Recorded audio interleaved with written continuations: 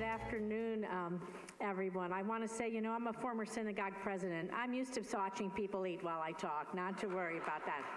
Usually it's the oneg, we're giving the announcements, but lunch is great. And it's so great to see all of you and to be here with all of you today at the National Leadership Summit. I look out and I see a room full of friends, some old and some new. I see some Las Vegans over here, Chicago over there, Las Vegas, Henderson right here. I can't see, the lights are too bright. I'm sure I see there's others way out there, but thank you for being here. And I want to thank all of the leaders here at ADL, including all of our friends, your National Director, Jonathan Greenblatt, your ADL Board Chair, Ben Sass, and I'm going to give a very special shout out to Nevada's own, my own, Jolie Brislin. So thank you. And so your work, your tireless work and tireless work of countless others across this organization, helping to fight back against anti-Semitism, against bigotry, and in hate, and U.S. across the globe. Nobody does this work alone. And for over a century, the ADL has been leading the charge to secure justice and fair treatment for all, and to bring an end to injustice and that unfair discrimination against the Jewish people. And so we need you, all of you, the ones I can see, well, now I can see you all of you. We need all of you now more than ever.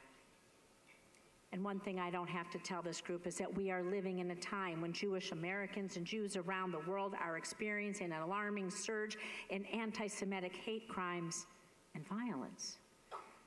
And all of us here as leaders today, we know that we have a special responsibility to stand up for what is right, and that special responsibility to speak out against what is wrong.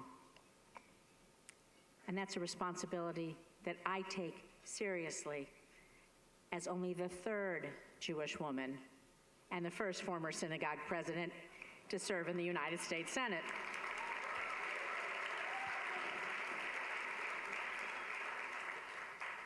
And so over the last few years alone, sadly, we've seen anti-Semitic hate and extremist violence in places like Poway and Pittsburgh, Charlottesville, and you're going to hear from Rabbi Charlie in Colleyville.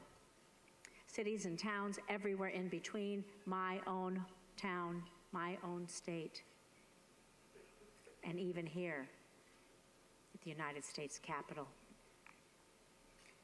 And all over America, there isn't a place you can go that Jewish people that haven't been threatened, we haven't been harassed, that we haven't encountered anti-Semitic conspiracy theories online. We see where people have been viciously beaten. We see where they've been killed just because of who they are, just because of who we are. And we've seen those horrendous attacks on Jewish communities at schools and our college campuses, on Jewish-owned places of business, and even our places of worship. And those who commit these egregious acts, well, they want to send a message. They want to scare us. They want to intimidate us. And it is critical that we stand up and send that clear message right back to them. We send that forceful response that we will not be intimidated and we will not accept hate in any one of our communities.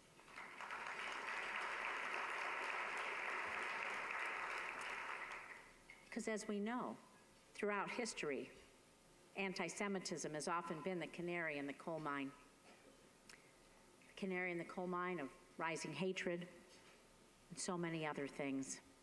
So when anti-Semitism does occur, it is up to each one of us, Jews and non-Jews, to stand up, to take notice, and to speak out.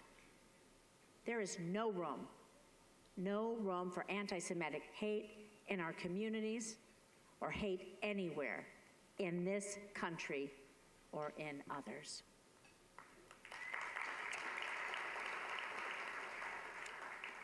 So I'm going to say it again. We have a responsibility to stand up and condemn this rise in aggression and in violence. We have a responsibility to stand in solidarity with all those who are impacted.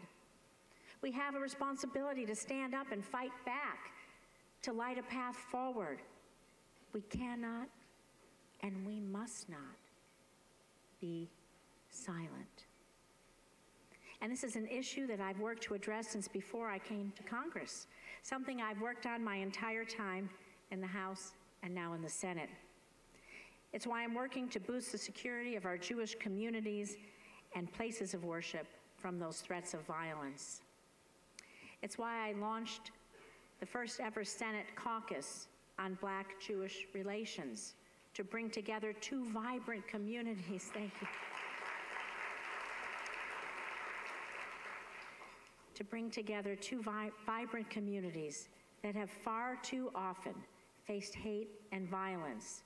We want to bring them together, to work together to tackle bigotry, to tackle it head on. It's why I founded the Senate's first ever Bipartisan Task Force for Combating Antisemitism.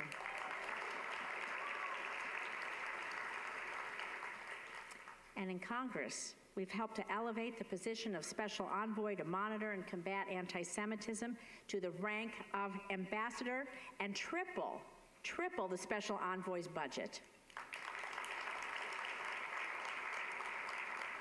They need the funds so they can carry out their mission. It's why we successfully pushed the White House to develop that national strategy to combat anti-Semitism.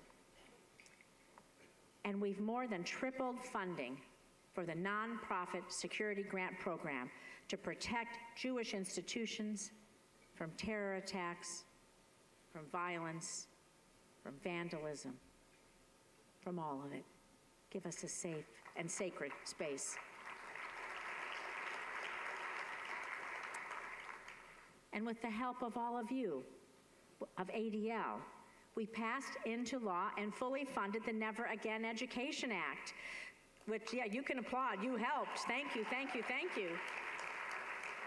It established that dedicated federal funds that are going to provide teachers with resources and the training necessary to teach our students the important lessons of the Holocaust. But we can and we must do more, which is why last week I introduced the HEAL Act, bipartisan legislation requiring the first ever comprehensive government study on Holocaust education at our public schools.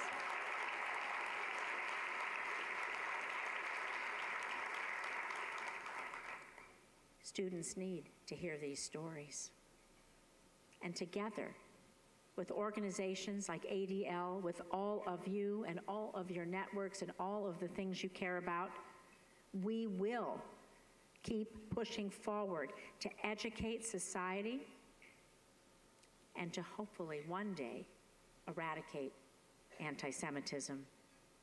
So I know you have a terrific lineup of speakers, of panels, and all the exciting things that I know you're going to collaborate on together and work to build a better future, not just fighting anti-Semitism for the Jews in America and around the world, but a kinder place for everyone. So I thank you again for the work that you do, for all that you do, for the leadership that you are here, that you take your time and you spend it on this. It's an incredibly important issue. And I want you all to know that I proudly stand with you in the mission to build a world free from hate. So thank you.